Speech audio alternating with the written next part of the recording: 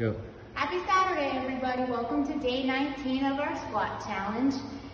We are doing squat jacks today, so I'm going to give you two versions, a high impact and a low impact. Feet start wide, abs in tight, chest up, head up. You're going to sit nice and low in your squat, and you're going to jump in with those feet. Keeping your butt down, take your feet back out. That's 1, 2, back and forth. Try to stay nice and low. Get as many as you can. And if you need to come up, come up. For those of you who can't do the jump, squat down, and you're just going to tap 1 foot out, 1 foot in. Each side will be 1, 1. So you'll do 30. So let's get started on those today. Remember, it's college game day, so we're going to give a little love to the Gators. Tell me what your favorite college team is. Hope you have a great Saturday, and I'll see you guys tomorrow.